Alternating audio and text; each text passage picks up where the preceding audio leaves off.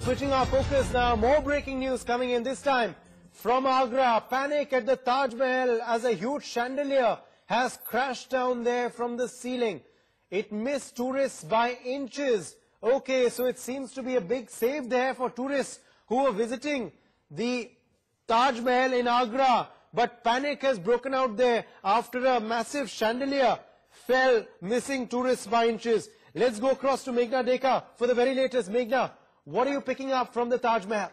Well, this happened on Wednesday, Uday, which is essentially yesterday. Tourists were visiting the Taj Mahal, and we all know the number, the thousands of tourists who always visit this mausoleum. Remember, it is about 367 years old. Essentially, all the chandeliers there are also part of Indian history, and Taj Mahal, of course, one of the 7 wonders of the world, is a massive tourist attraction. So when something like this happens at the Taj, it is big news.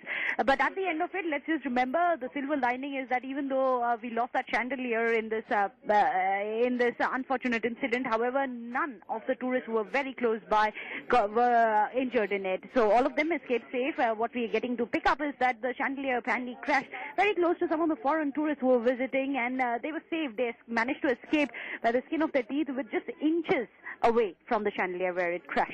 Okay, so some good news there at least. The tourists there getting saved by a whisker as that chandelier came crashing down. But Meghna, surely this will lead to the authorities there.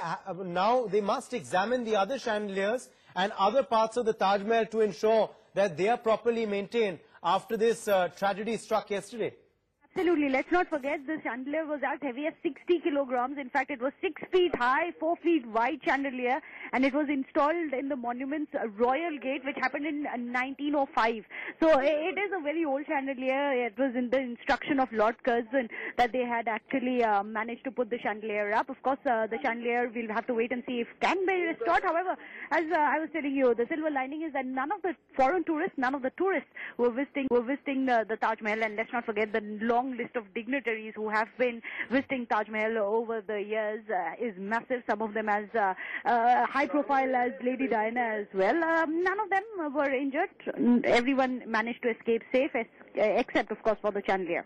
Okay, we'll leave it there. Meghna Deka, many thanks for joining us with those details.